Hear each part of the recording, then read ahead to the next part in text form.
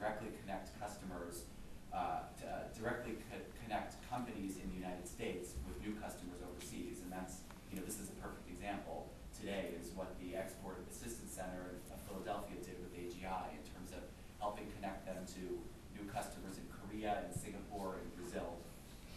Another area that's part of the National Export Initiative is something that we talked a little bit about just before the rest of you joined us, which is looking at our export control regime and making sure that our export controls don't inhibit our exports, but provide sort of a smooth and streamlined process that are able to help facilitate U.S. exports, particularly of technologies such as those produced by AGI.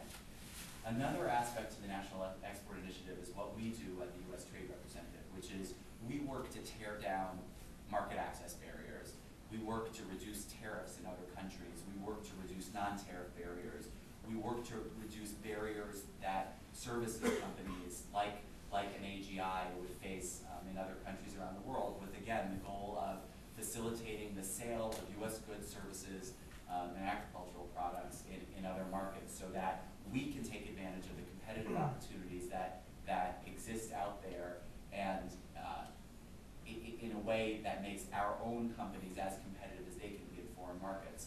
Countries around the world are concluding trade agreements and are getting into markets that are critical to our own future as a country, to our own competitive future.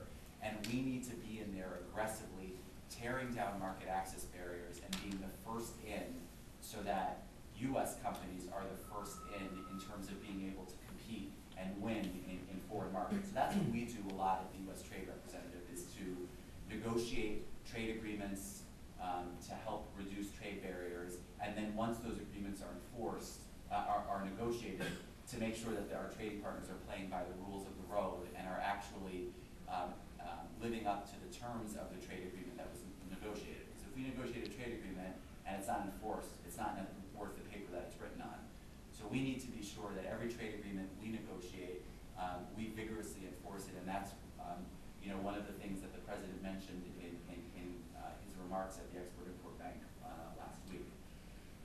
So there's a lot that's going on, and as the President said, it's time for the United States to go to bat for our businesses and for our workers, especially when other countries are vigorously promoting their own companies' interests abroad.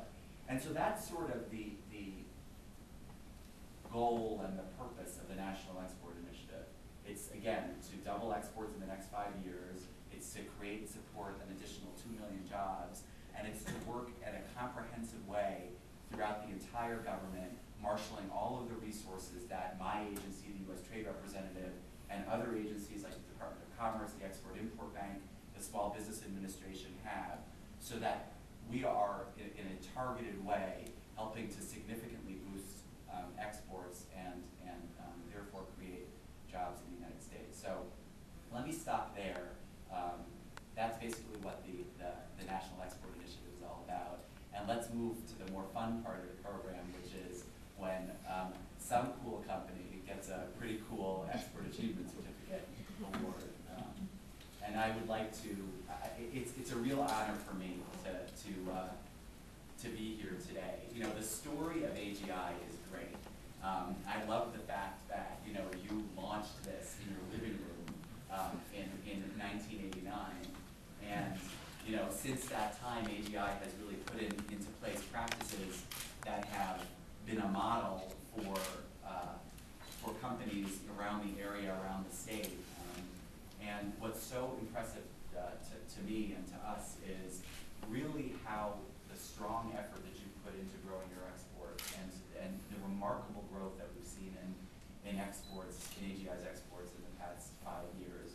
You're in, I guess, 12 markets, from Singapore to Brazil to Korea to India to Canada to the UK, like you mentioned, and you are all seriously the poster child for how to get things right. And so it is an honor and a pleasure on behalf of the United States government, on behalf of President Obama, to present the Export Achievement Certificate Award to AGI. Congratulations.